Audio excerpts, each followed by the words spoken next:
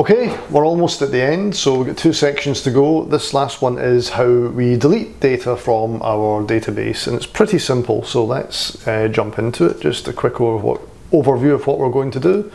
We're going to find our selected task within the data grid view, so we'll select a row, we'll find it, we'll remove it from our DB context, so we'll select it for removal or mark it for removal, and then we'll save, and that will flush the changes through to our database. So again, remember, DB context is an intermediary.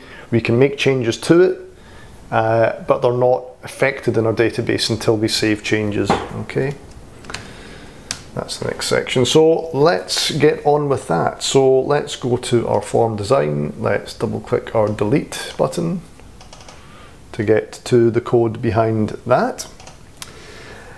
And it's quite simple. All we need to do is we need to basically find the task that we want to delete. So the way we do this is we create a variable, we'll call it T for task, and that equals tm context tasks find.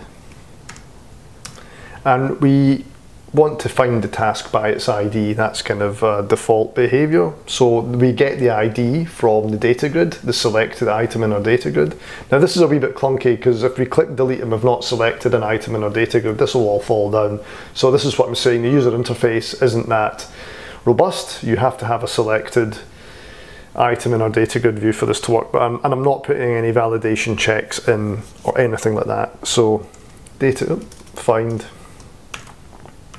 data grid view, selected cells, get rid of that, selected cells. We'll use the 0 index, which is the first column in our row, and we'll want the value of that. Now I've found that you just had to cast that to an int, that value to an int, for this find method to work properly because it operates off an integer value. So basically what it's saying is we're creating a task and we're finding that task in our TM context, DB context class by understanding the row that we've selected. And that's why in the data grid I said multi-select false. So again, the user interface is not that robust, but anyway. And then all we need to do is TM context tasks remove, and we want to remove T, the object that we've found. Now that just marks it for removal in our DB context class. In order for it to be flushed out the database, we have to save changes. And then we'll refresh our grid as well.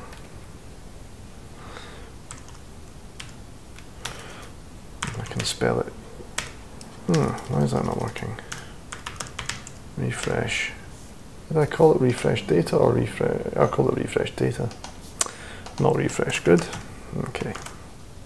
Cool. So let's see if that works.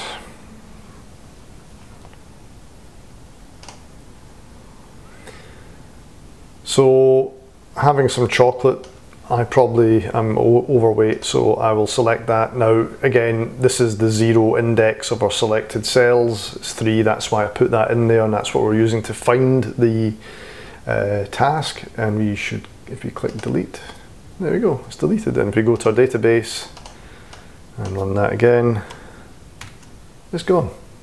So all we have left to do is to update data in our form, and we're done.